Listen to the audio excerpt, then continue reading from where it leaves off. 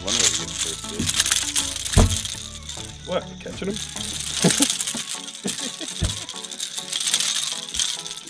Chill.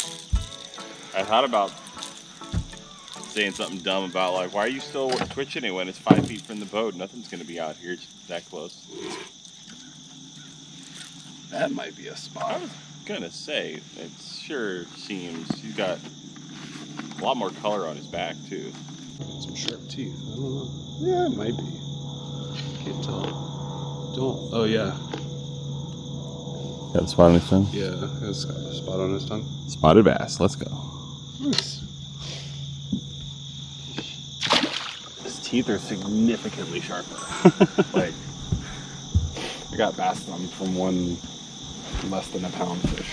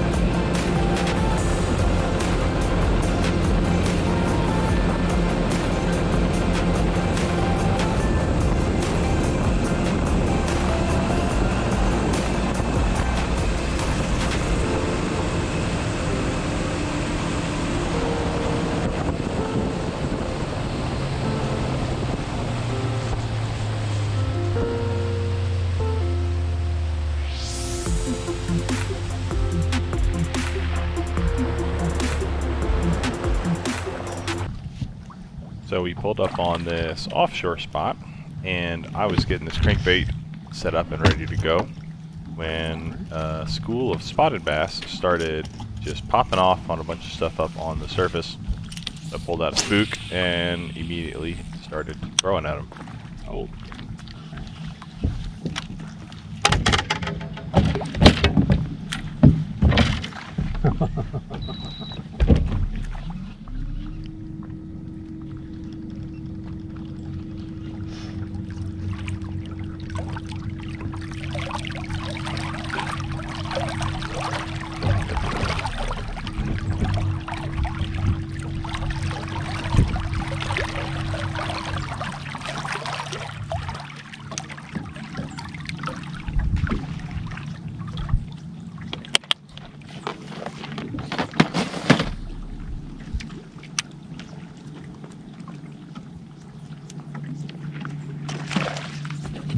Oh, you missed. You got it.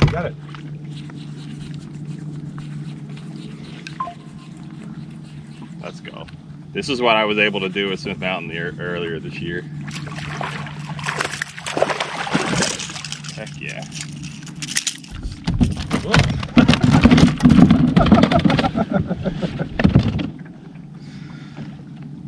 We found a school of spots, baby. Let's go. 1-8. Back in the water. Give me another one.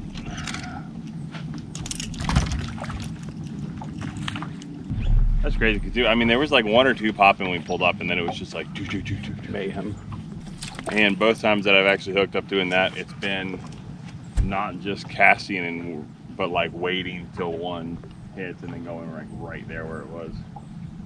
So we pulled up on this point a few minutes ago, and there have been spotted bass schooling and just absolutely annihilating bait fish up on the surface. I already caught the one, and we have yet to catch any more, but hopefully we can hook up with some more. We've had a few misses, but we'll see.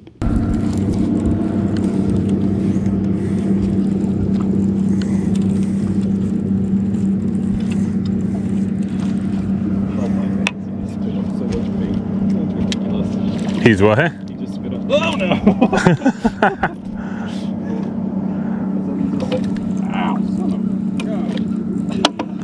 Hey, it's your fault for taking him around to where the GoPro was instead of just bringing him over.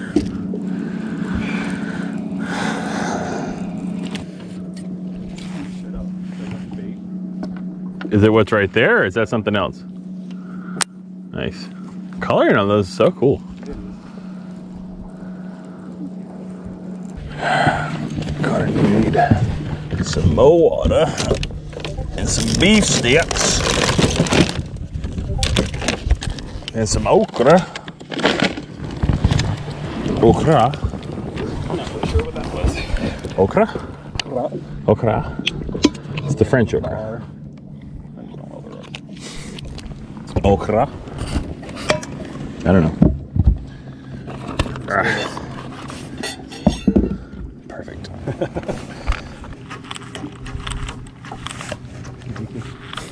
I don't even think the fish are wherever we're not. Feels that way. And then again. Nope.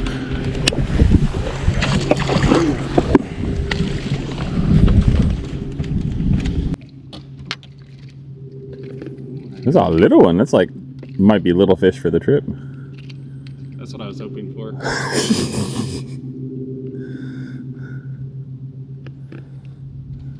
Coloration on all of them is so cool though. Yeah. That's cool. It's got this little like silver looking line. This gill plate. Yeah. Like their gill plates almost, they have similar streaking to smallmouth. Mm-hmm. It's cool. But then even the extra pattern on their back as opposed to just pretty much they're a lot darker. fading from white to green on a largemouth. He's cool. Their teeth are definitely a lot sharper. Oh yeah, top of his mouth. Yeah, no kidding. Whee! Big fish and small fish. Jaw chains.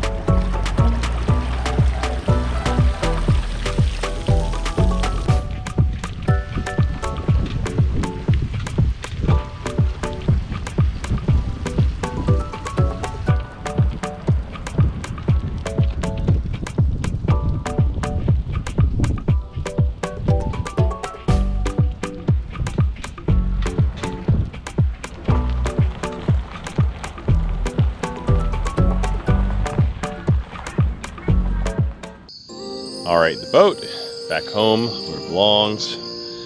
That was a pretty fun trip. Definitely did not catch as many fish as I was hoping to.